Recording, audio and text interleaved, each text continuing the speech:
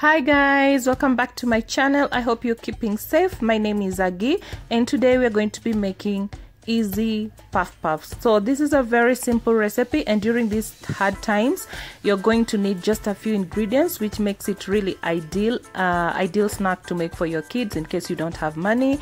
It's going to be really easy for you to make.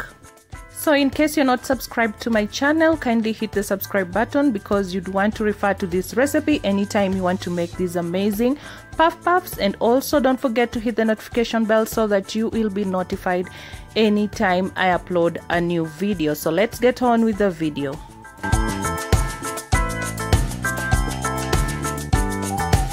So you will need 2 cups all-purpose flour, half a cup of ground sugar. You can always reduce or add.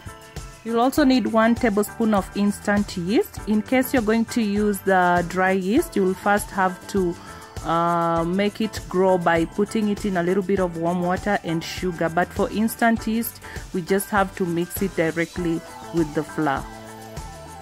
1 teaspoon of ground nutmeg. You can always alternate it with whatever you like. If you like cinnamon, you can always add cinnamon, or if you don't have any of these, you can just go ahead and just mix your flour without it.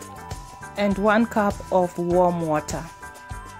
So the first thing I'm going to do is to add the grounded sugar to my flour. You can always grind sugar if you don't have the grounded sugar. And then I'm going to add in the yeast. And then I'll add in my nutmeg or cinnamon, whatever spice that you have, and then I'm just gonna give it a good mix until it's nicely combined. So the next thing I'm going to do is make a small well at the center of the bowl, and then I'm gonna add in my water and just give it a good mix until everything is nicely combined. You want to mix it until you're not able to see any flour standing out of your mixture or your batter. And your batter has to be not runny and not too hard. So you can see the consistency in the video.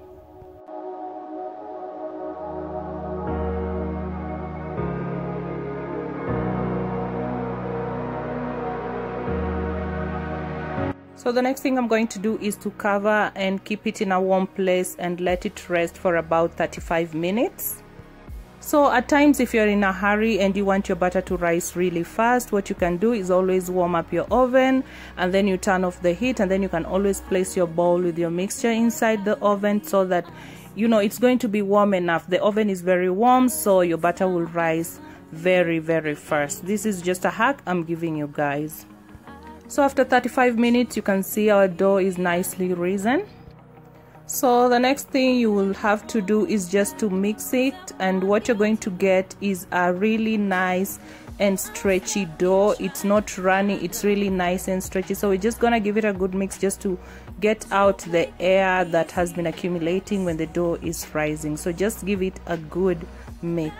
Just one thing on my mind. So the next thing I'm going to do is to heat up oil, and when you want to make puff puff, make sure you have enough cooking oil. You want to deep fry them and not shallow fry them, and make sure your heat is on medium heat. You don't want the oil too hot. So the next thing I'm going to do is just to scoop the butter with my hands, and then I'm going to somehow squeeze my fingers together and just scoop it with a spoon as I'm doing in the video. And your spoon, if you don't want it to be so sticky, what you're going to do is be dipping it in some cold water, or you're going to be dipping it in the oil, or you have a cup with oil and then you'll be dipping your spoon as you scoop your puff puff. This will help the dough not to stick on the spoon.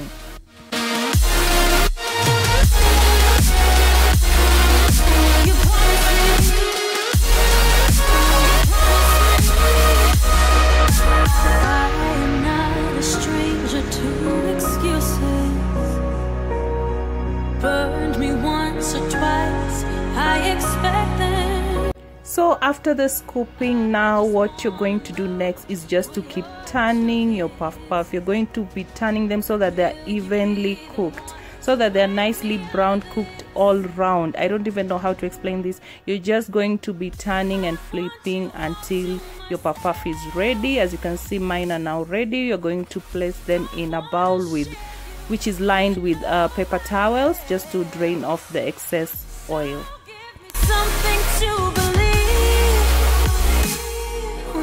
So we're going to repeat the same process with the rest of the dough, just to show you how to scoop your puff puff in case it's your first time and you don't know how to do it. I hope that this is going to be of help to you. At least you're going to learn by watching this so many times. So give me something to believe. Will you promise me? Will you promise me?